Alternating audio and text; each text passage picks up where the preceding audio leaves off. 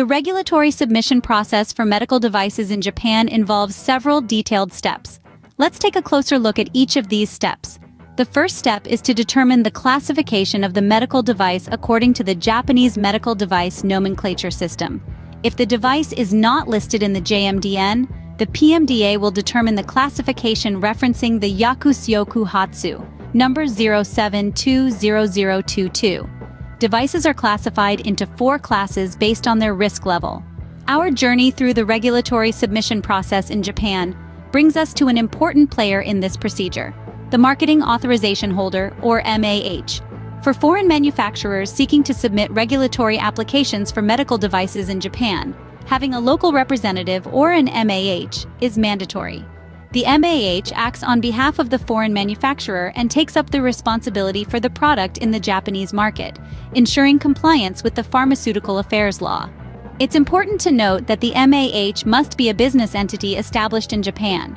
The key responsibilities of the MAH include submitting applications for marketing approval, certification, and notifications to the Pharmaceuticals and Medical Devices Agency and the Ministry of Health, Labor and Welfare. They also ensure that the medical device complies with Japanese regulations and standards, and manage post-marketing surveillance while reporting any adverse events or malfunctions associated with the medical device.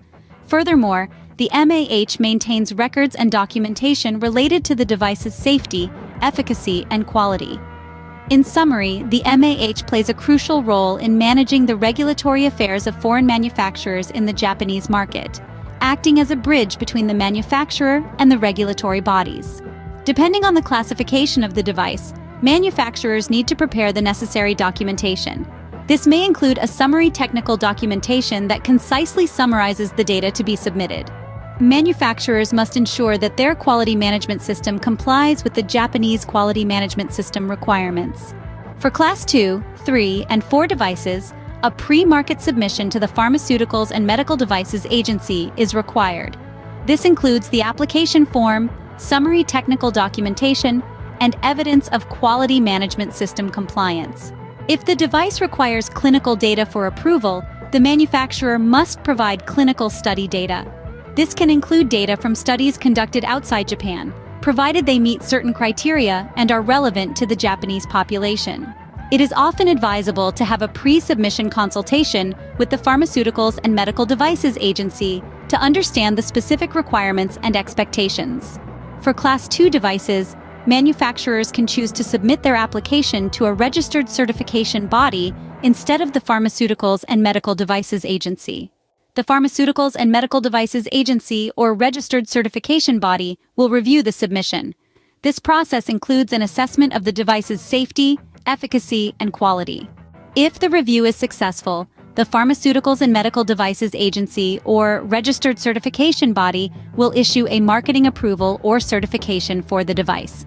After the device is on the market, manufacturers are required to conduct post-market surveillance to monitor the safety and performance of the device. For certain high-risk devices, a re-examination process is required after a set period to ensure ongoing safety and efficacy. Manufacturers must renew their marketing approval every 5 years by submitting updated safety and efficacy data to the Pharmaceuticals and Medical Devices Agency. And that's the regulatory submission process for medical devices in Japan. Got specific questions? Comment them below. Stay tuned for more country-specific regulatory step-by-step process.